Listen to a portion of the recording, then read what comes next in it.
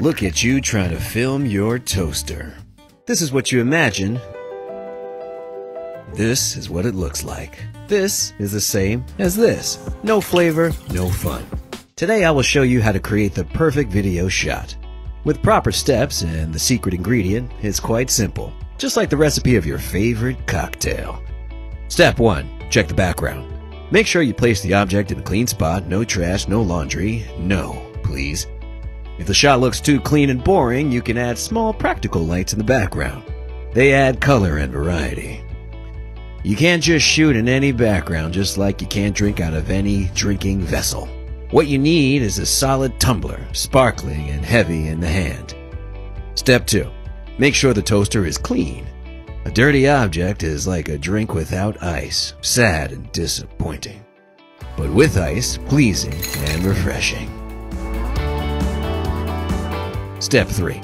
Lighting the set is one of the most difficult tasks in shooting a video. It sets the scene, creates the atmosphere, presents your object. I want to draw your attention to the toaster and its details.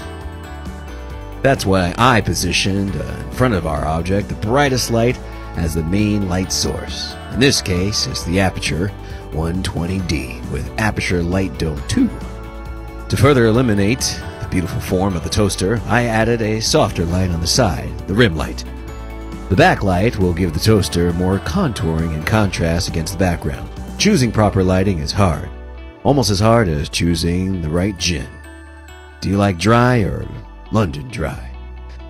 It's never dry in London. Choose your fighter. Step 4. Do you want to get to the action part in lights, camera, action?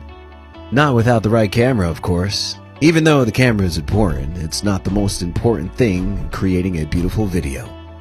Because that's you. I'm using the Sony Alpha A7S III. This model is made for 4K video resolution. The highest video resolution for standard use. But beware, a good camera is nothing without you. And without the right settings. Setting the shutter speed is small but important step. This one is set to 1/50. If used correctly, the camera can bring out all the details of our toaster, just like the acidity of a lemon juice brings out all the details in the cocktail. It boosts the flavor and creates more dimension. A little more, thanks. Step 5. What does every camera need? The right lens. Here you have multiple options to choose from. The Tamron 17 to 28mm is a wide-angle lens, beautiful for mountainside landscapes, but not for us. How about the Tamron 28 to 75mm?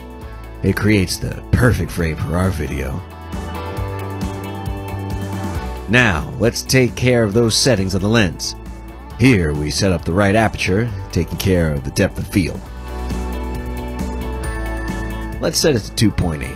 Sweet. Just as sweet as that sugar syrup. So sweet.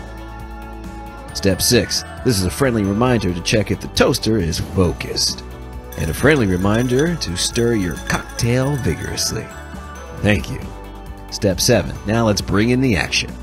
Movement is what brings a video from hi to oh hello. If you want to spice things up even more, you can also do things like this with a gimbal. Lateral movement. So cool. But wait, we need more spice in our drink. How about, much better?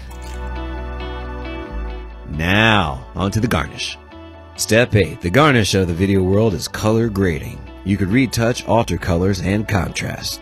But not all editing software is created equal. I use DaVinci Resolve because it's the industry standard, and it's free. The garnish of the food world is, well, garnish. Step 9.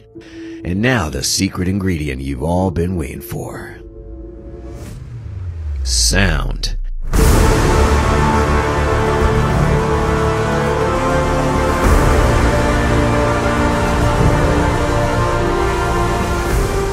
And the secret ingredient for any cocktail.